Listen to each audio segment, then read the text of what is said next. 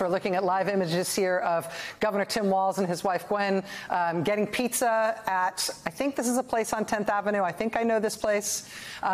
You see Secret Service and other folks around, but there he is paying for the pizza. We think that both candidates are overnighting in New York before they head back out onto the campaign trail tomorrow. Our friends, it's called Justino's, I'm advised. Our colleague Symone Townsend has joined us. Symone, what do you think of the debate? Well, Rachel, look. Yeah. I'm in the Nicolle Wallace caucus tonight. Okay. Let me just say this, that debates are about performance and they are about policy. And why this debate was very important is that there are many Americans out there, not just moderate Republicans, they're base Democratic voters that are saying they want to and need to hear more. Now, I think it is very fair for people to want to criticize those base Democratic voters and say, well, what more do you need? You can do that, but that is their lived reality. And so if you are trying to win their votes, you have to meet them where they are. There were so many niceties on that debate stage tonight. I am just kind of like, well, if you agree so much with JD Vance, why should they vote for you? I fully believe that Governor Walz went out there tonight and did what was practiced in debate prep. Did what the strategy was that the team put together. That was not the Governor Walz that I had seen out on the campaign trail. That's not the Governor Walz that I had seen during the Veep stakes, right? That was not the JD Vance that I know to be true. I mean, goodness, JD Vance was on that stage. He was sorry about Amber Thurman. He was sorry about he was sorry about a lot of stuff.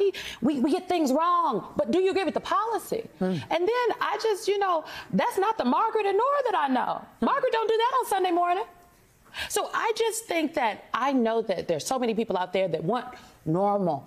They want normalcy. They just want, just be able to just disagree with, you said a lot of things I agree with.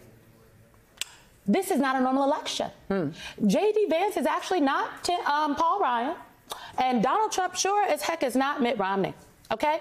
And what happened on that debate stage tonight was not enough contrast, was not clear enough for people sitting at home or, frankly, who will probably consume this through the clips in their local news or here on MSNBC or on social media to distinguish and make a difference. Sure, Governor Pritzker was absolutely correct. He did a lot of lies, and people know he was correct about one part. JD Vance did a lot of lying. But everyone doesn't know that JD Vance is lying.